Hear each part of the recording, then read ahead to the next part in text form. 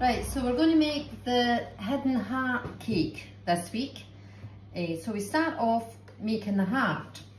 So I've got 150 grams of soft margarine, 150 grams of self-raising flour, 150 grams of caster sugar, and 3 Rockmeal farm eggs.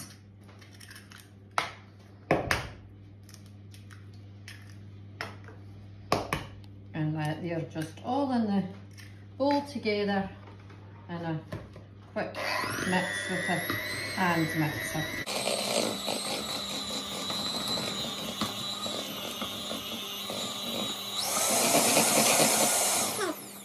Just as that's ready, I'm going to add to it, I'm going to make it raspberry flavoured. So I'm going to add to it, this is a whole tube of red cake colouring. It's natural, so it's just add the whole tube in, give that a quick mix in, scraping down your bowl at the same time.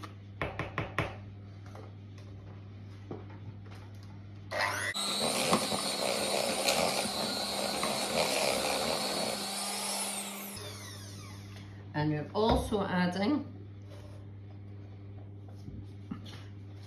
6 frozen raspberries and just crush them up and add them in.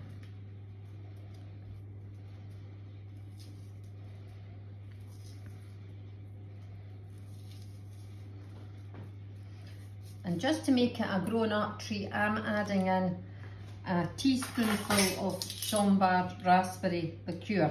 You can leave this out if you want, you don't have to add that in if you're making it with children, but just to make it a little bit grown up. And just give that a quick whisk. Remember not to overbeat it. And it's a lovely red colour. Put that into your loaf tin.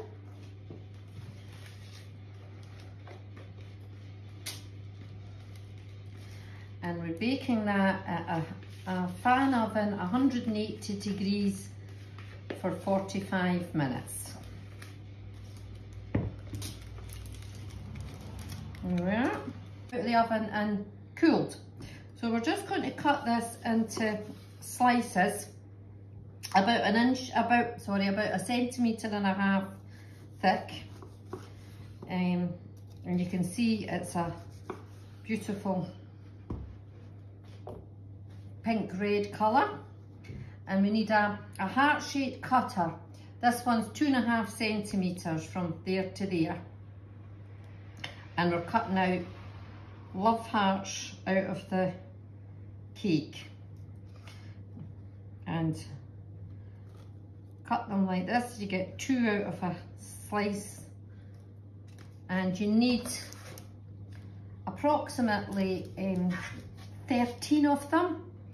So if you just cut them and put them on a tray and pop them in the freezer for about 15 minutes. Okay, so now we're going to make the second part of the secret heart cake. So we start off with 4 Rockmeal farm eggs.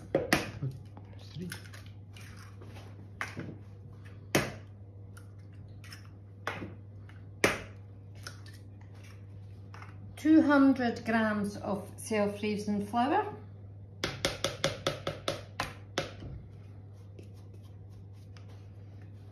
200 grams of caster sugar, 200 grams of soft margarine, and just the same again, mix them up with your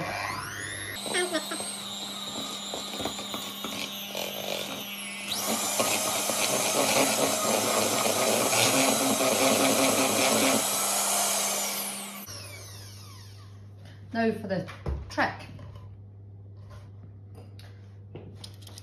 What you need is your loaf tin lined with paper, and in the bottom you put 4 tablespoons of your mix, and spread it out.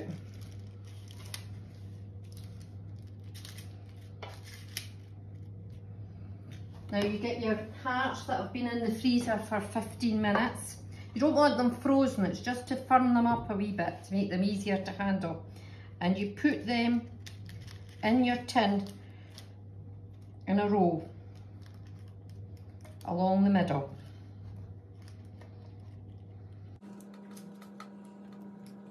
Just like so. And you want them to be snugly in, so just pull them towards and squeeze an extra one in than you think.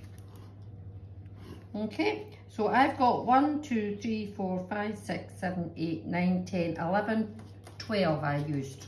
I cut some extra, but 12. And then you simply put the rest of your mixture gently over the top.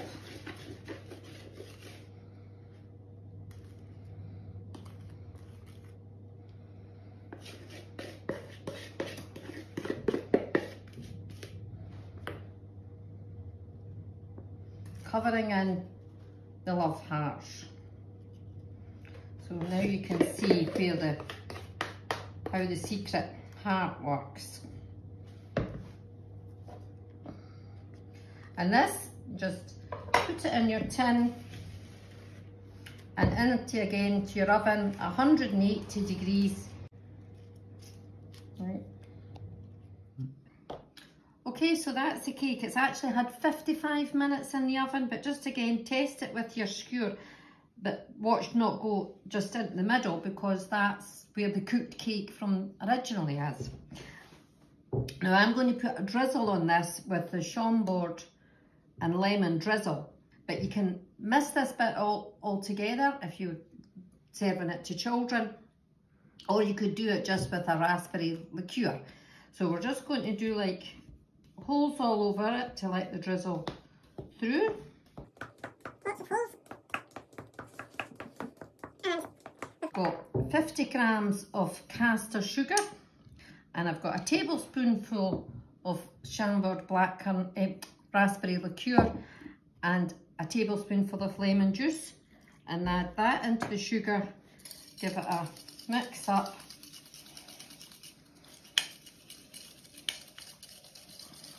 A tablespoonful of boiling water, and this is, the sugar doesn't fully dissolve, and you just pour this over the cake gently, and it should go into your little holes. Just take your time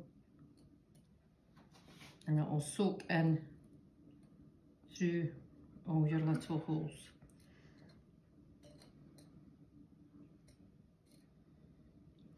There you are, and just leave it to cool in the tin. So that's the cake out of the oven, really cold, and the drizzle through it. So that's it out of the liner. So now we're going to make some raspberry icing. So I've got 100 grams of softened butter, 200 grams of icing sugar, sieved, and half a tablespoon of Chambord. Again, you don't need to add this in, you can use raspberry liqueur or nothing at all. And I've got 6 defrosted frozen raspberries, and you just put that all together.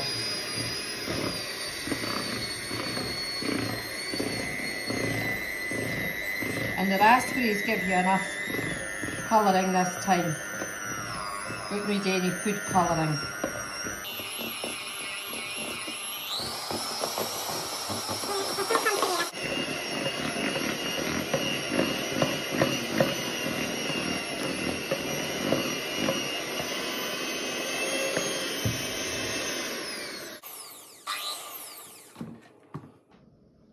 you just take your cake and you just put all this on top of your cake. It's my kind of decorating. I just like things quite rustic.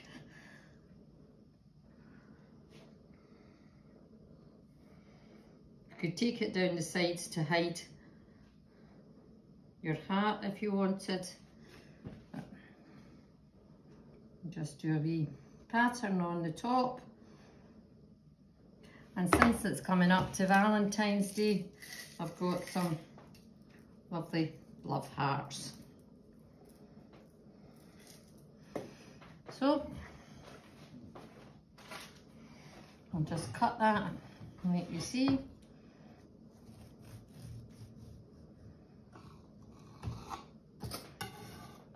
That's our hidden heart Valentine's cake.